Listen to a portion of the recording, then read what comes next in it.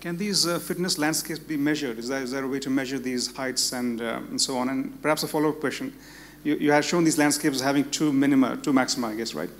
Is it possible at all that these are actually flat plateau-like surfaces and there's no real advantage in having a location at one particular point, but all these hybrids are possible and they, by accident, diverge and they converge again? Right. How does one rule out that possibility? Okay, those are good questions. So the first is, can we quantify the fitness landscapes? It's actually incredibly difficult. Okay, so in theory, yes. The problem is measuring fitness in a natural population.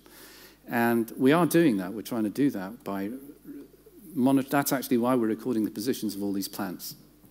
So we can see what progeny they produce in the next generation, what each genotype, what you need to know is what each genetic combination contributes to the next generation. So it's difficult to do. But now with DNA sequencing technologies, you have the potential for doing precisely that, comparing the individuals of the next generation to the parents and seeing who produced the most offspring. So that allows us to quantify these landscapes, but it's still really early days. Okay? You won't find people that will have done this intensively because it's still a big problem because you have to record every plant and all the progeny as well. So that's doable. Is it possible that things are flat in terms of their landscapes? And if they're very flat, then there's no evolutionary no problem evolutionarily in terms of moving from one position to another. So when you look at different species, or within a species, you may find certain polymorphisms, like, for example, eye color, okay, which may not be either advantageous or disadvantageous, and so you end up with variation. But when you look at comparing different populations, quite often you'll find barriers between them. Okay, for example, reproductive barriers. I talked about a very minor barrier just to do with flower color, but you can also have a well-known one is a horse and a donkey. You hybridize them, you generate a mule. All right, so you end up with these genetic incompatibilities. Most species cannot be crossed with each other. All right, that's telling you that there's some problem there, and that's why you have these notions that actually you need there are these dips. These were the problems that Darwin was worrying about. How do you create these dips, these incompatibilities? So in that sense, when you're comparing species, there are these dips and everything isn't flat. Otherwise, everything would cross with everything else, and we would all just be one big happy family, as it were, which we're not. I don't know if that answers your question. Yeah, my name's Bruce Mackay. My question is, you notice this difference, but you can see it. You're driving down the road. But there could have been other differences. I mean, they could have all been the same color. And you say, oh, look at the lovely snapdragons. Mm-hmm. But there could have been different differences, couldn't there? I mean, differences of shape or things. So were you surprised when you found I think you called it relative divergence on the chart, relative divergence. It was the genes for color that spiked up. I mean, there could have been an unexpected difference, which, am I right? No, what you're saying is absolutely right. We were stunned when we saw how few islands there were. And we were expecting many more. And the conclusion we came to was the story that I've told you, but it wasn't what we expected. What it tells you is that maybe there aren't that many genes that have, over a short evolutionary timescale, most genes will be Starbucks genes, and there'll be a few that will have this property, but not that many. If you left the system run for longer, you'd accumulate more and more examples like that, and that's maybe what happens when species really can't even cross-hybridize, because you've then got a whole bunch of genes. So we kind of caught it at a sweet spot, where we just found sufficiently small differences that we could do the genetics and the analysis. And you're right, it was partly because it was a visual phenotype. And there are hybrids. You might wonder whether there are other traits that are carving up populations that we don't see because they're not showing some obvious phenotype. There is, though, something rather curious about color, which is that it may be these first things these incompatibilities are often related to sexual reproduction.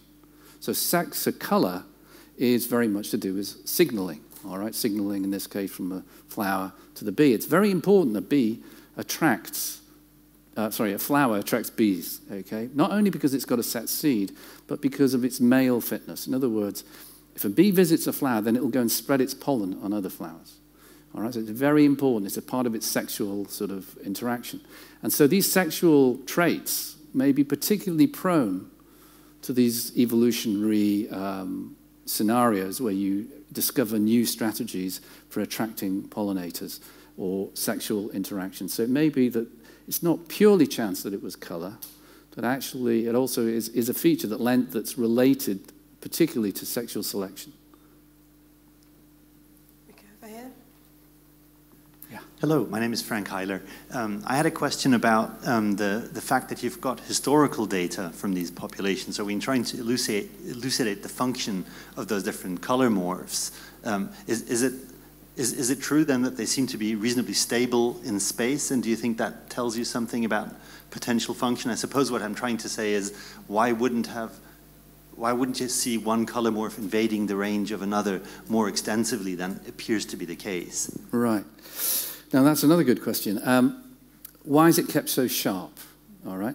And you can quantify, theoretically, how sharp a boundary should be by both the selection against hybrids, all right, and the dispersal rate of the plant. So actually, you only need a few % drop in fitness to create quite a sharp boundary. All right, if you just do the maths, it's like, how much will these things mix? It's often quite counterintuitive. You won't get much mixing, basically because genes find it very hard to invade the other population because they're always going to be generating bad combinations whenever an allele tries to invade. So that's what keeps it sharp. You could expect that the boundary would shift with time, all right, that over time it might drift from one geographic position to another. But again, that's going to be quite slow because that's going to depend on the dispersal rate and also the population size. So these are kind of numerical issues as to how fast this boundary is going to move. We've actually monitored it now for something like 17 years, and we haven't seen it appreciably move, more than maybe a few meters at most. So it's a statistical distribution. It's not an absolute. You saw little spots of color not showing sort of like bits of non-yellow in the yellow and so forth. So it's a statistical distribution, but even so, it seems to keep that boundary quite sharp because it's basically a numbers game. Thank you. Hi there. Thank you so much for that. I wanted to ask about, so the graph that you had with the white and the orange flowers. So the orange flowers were where you've got a high expression of, I guess is it like homozygote dominant rosea and the same for the flavia. So I understand that the stencils are in the white, you have high stencil and low pigment. Mm-hmm. But with the orange one, you've got no stencil and high pigment. So, but in the flowers, they still looked like there was some sort of arrangement and some sort of physical patterning. Mm. So do we know if it's just disorganized in terms of pigment and there's no stencil, do you know of the genes that might govern the areas where those pigments are? So, yeah, another excellent question. I presented a somewhat simplified picture. Okay. I specifically talked about the 4 genes involved in the variation between the 2 species, but there are other genes as well involved in color, and they may also be modifying the thing, so you don't end up with a completely uniform. So you're right, you saw that in fact that the orange isn't completely uniform, even in that case.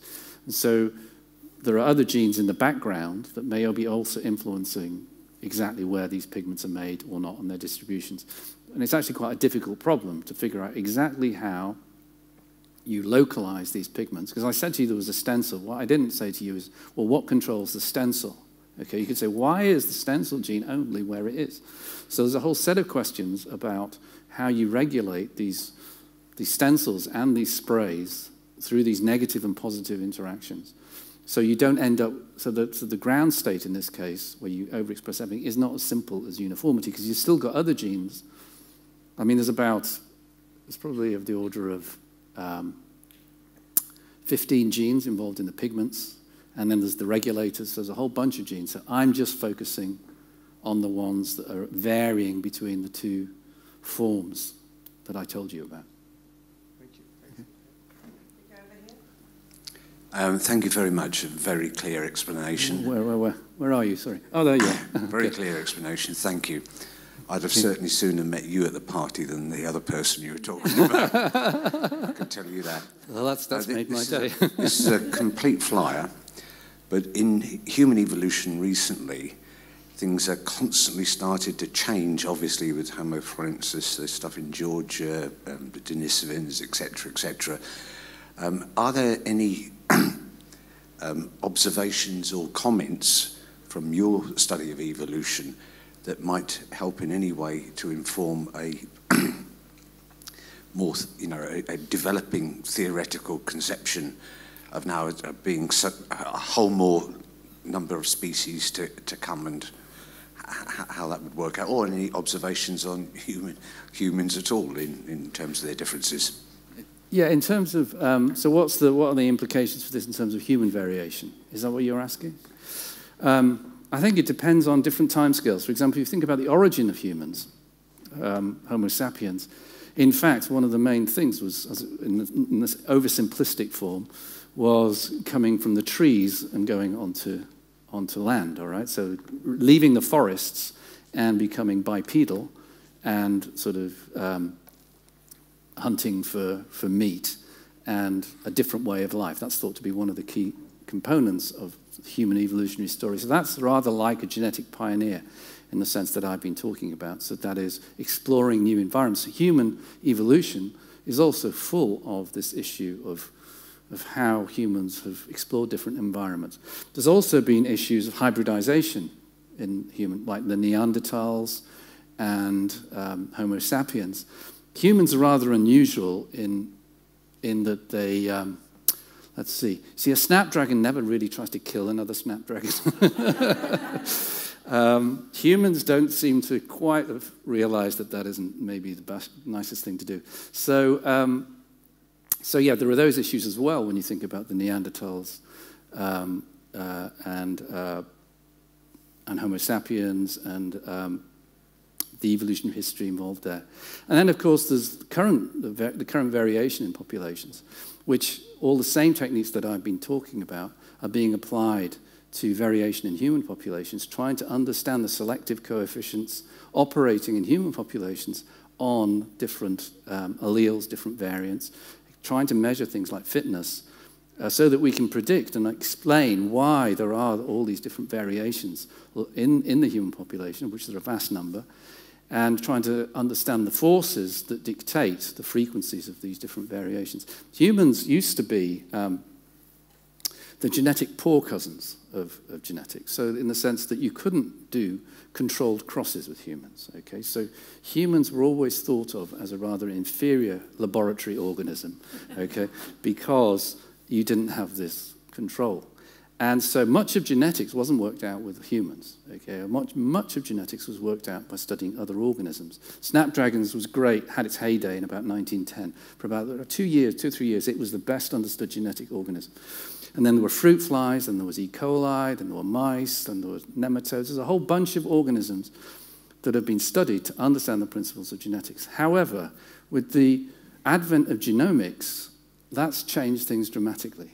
Because now, all of a sudden, you can access information about human genomes in a way that, with a coverage that actually dwarfs every other species, because we're now sequencing humans at the rate of, at a very high rate. Moreover, we have very strong phenotypic or information about the phenotypes, the appearance or the traits of humans, all right, because of all the medical records. So actually, humans now have turned into being a very powerful system for understanding, forgetting the fact that we're interested in humans. If you're just interested in genes and how genes operate and behave in populations, actually humans have become a really strong area of research.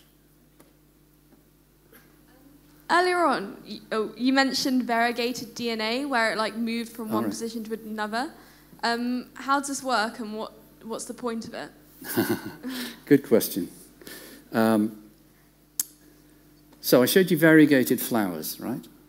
And these flowers actually carry a piece of DNA inserted in a gene needed for pigment production. And every so often, this gene, this piece of DNA, moves out of the flower, of the cell, of the DNA and restores the activity of the gene. So you end up with a patch of cells which have the restored gene. Okay, that's what you're seeing with those flowers. The question is, why does this exist? And there's a whole bunch of theories about where these moving pieces of DNA come from. One idea is that actually they're kind of like viruses, that they're just things that propagate in the genome, all right, off their own sort of steam, and the genome is just like carries all these parasites, all right, these genetic parasites that jump around, and if you want to spread as a parasite, jumping around from one position to another is a good strategy for spreading. So that's one view. Another possibility is that actually it's a very powerful way of creating new genetic variation, and that maybe evolution has exploited that as well. So there's a whole bunch of theories as to why these elements are there, but they're there for sure, and they're there in your genome as well. Your genome contains a large number of these repeated sequences that can move around from one position to another.